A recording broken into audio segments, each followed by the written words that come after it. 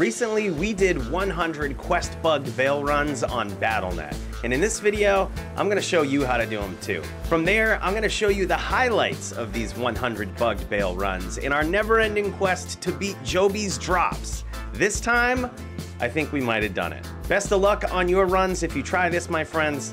Let's dive in.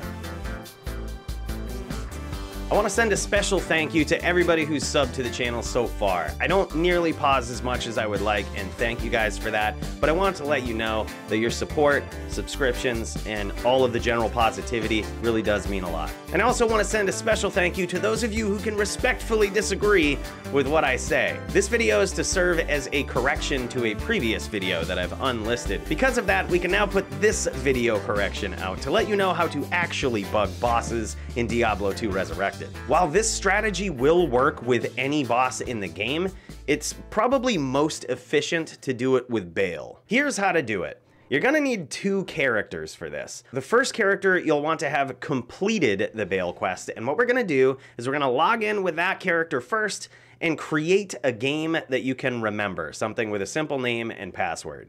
And you're gonna need one character that you kill the boss with that has not completed the quest. Because of the new 30-second delay on game creating, you can't immediately just log out and log back into your other character, but that's actually okay. This will allow you to make your second character that is going to bug kill Baal to be a boss killer, much like the firewall sork that we talked about in my previous video. What you can do with your first character, let's say you have a paladin or something that can easily clear the throne, you could go ahead, teleport to the throne of destruction, essentially clearing the path for your second character that's going to come in. But if your second character is strong enough to do all of that on their own, that's fine too. You can just do some simple MF runs to buy up time in that 30-second window between when you create the game and when you can grab your second character. But regardless, that is the ultimate goal. What you're gonna wanna do is eventually log out of that first character that has killed Baal for quest, log into your character that has not completed the quest, and rejoin the game that you made. You should get a nice message when you look at your quest log in that game that says you cannot complete this quest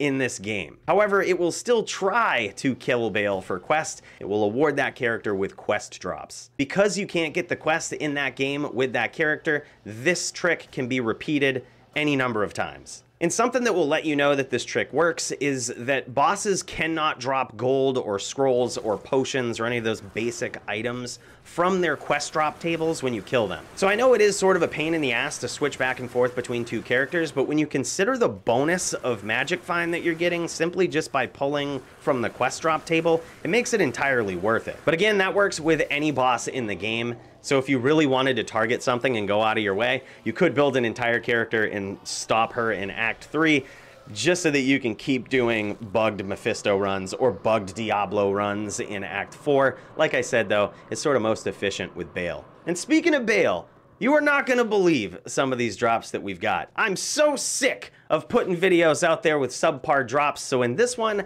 I'm just gonna show you the highlights from our 100 runs that we did with Quest Bugged Baal. First of all, I love the sound of cooking Baal with this firewall sword. God, it sounds so good. Our first and probably least significant drop is this unique serpent skin armor, the skin of the Viper Magi. The roll was kind of garbage, but it's still the skin of the Viper Magi. And our next drop comes in the form of kind of a double drop. We get a unique defender and a unique Kraken shell. And what's so cool about this Kraken shell is it rolled really good. It can roll up to 50 to strength, and this actually rolled perfect on damage reduction. The unique defender here is a Viscera shield, which actually isn't bad in LLD. And then the next drop is kind of cool. It's unique battle boots here. And of course we know those as war travelers, but unfortunately these ones are ethereal. They did roll pretty good though, but you know, we're gonna use these until they break.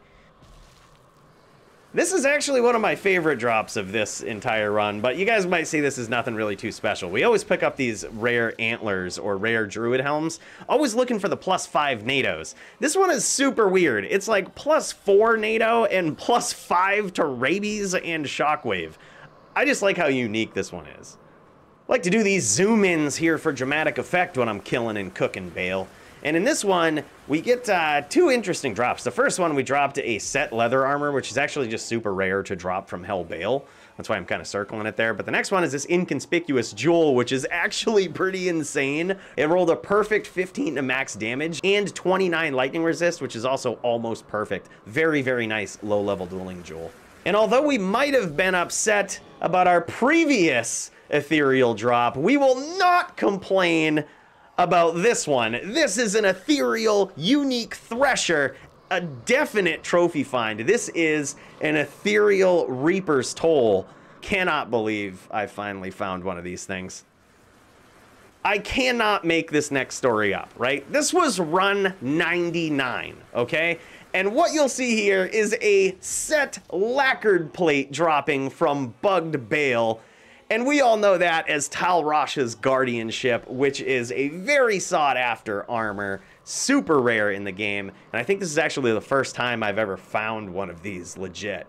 But not for long. I shit you not. Cannot make this up. On the very next run, run 100, we dropped another set lacquered plate along with a set amulet. I was so hyped hoping that this would be a double Tal's drop here. We quickly identify the amulet, but discover it's not Tal's amulet. However, the set lacquered plate is, again, Tal Rasha's Guardianship with the exact same defense as though I duped it. Style points, my friends.